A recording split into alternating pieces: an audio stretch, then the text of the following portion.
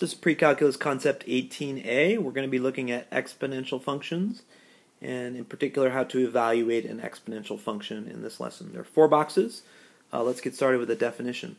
So an exponential function, you want to be able to recognize that when you see it. Anything of the form f of x equals b raised to the x power is going to be considered an exponential function. We can also say y equals b to the x power.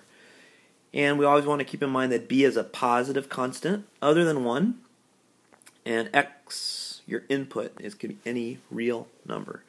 So again, you want to be able to recognize this basic form of an exponential function. Take a minute to jot this down in your notes. Okay, some quick examples of exponential functions. F of x equals 2 to the x is an exponential function with base b. G of x equals 1/3 raised to the x power is an exponential function with base 1/3. Sometimes we'll see e as a base, so h of x equals e to the x plus 2 is an exponential function. And our last one here, k of x equals 3 to the 2x plus 1 is also an exponential function. All 4 of those examples have a positive constant as the base and have x appearing in the exponent. That's the key thing to help to remember. Down at the bottom here we have some functions that are not exponential. X squared is not an exponential function because the base is not necessarily a positive constant. The second one here has a base that's a negative number. That's not an exponential function. And the third one here has a base that's 1, which is also not an exponential function. So pretty simple, but you should be able to recognize an exponential function when you see one. Alright, evaluating exponential functions is pretty straightforward. We're going to look at this one for our example. F of x equals 10 times 2 to the x. So if I want to evaluate f of 0, the most important thing here is to remember order of operations. So when I have 10 and I multiply it by 2 to the 0 power, I want to remember that the first thing I would do would be the exponent. So 2 to the 0 power is 1, and 10 times 1 is obviously just 10. And that's what f of 0 is. If I ask you to do f of 2 is going to be 10 times 2 squared. Again, I'm going to do the exponent first, so this is really 10 times 4, and then it ends up being 40. And the last one here is f of 10. That's going to be f of 10 is 10 times 2 to the 10th power, and you'll most likely need your calculators for this one, but you end up with an answer of 10,240. If you're not sure about how to do exponents on your calculator, be sure to ask about that in class. Sometimes we'll see word problems with exponential functions in them.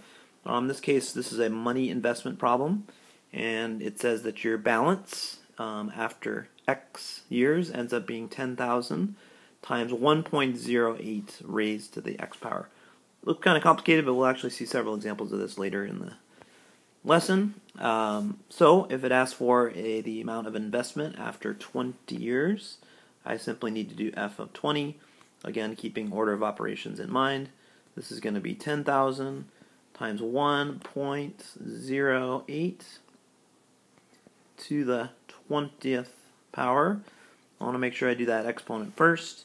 Pull out my calculator.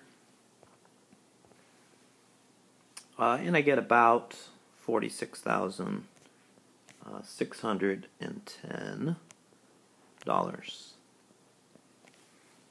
Again, if you have trouble with using your calculator, be sure to ask about that in class.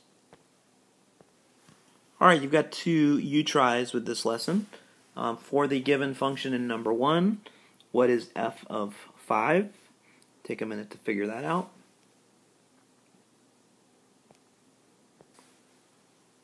Okay, this one you should be able to do by hand. F of 5 is going to be 3 times 2 to the 5th power. Now you can use your calculator, but 2 to the 5th is 2 times 2 times 2 times 2 times 2, which ends up being 32. And 3 times 32 is 96. Okay, try the second one here. I probably will need your calculator for this one. If f of x equals 500 times 1.03 to the x power, what is f of 10? Okay, for this one you should have gotten f of 10 equals 500, 1.03 raised to the 10th power. Typing that in on your calculator, you end up with about $671.96 if this was a money problem.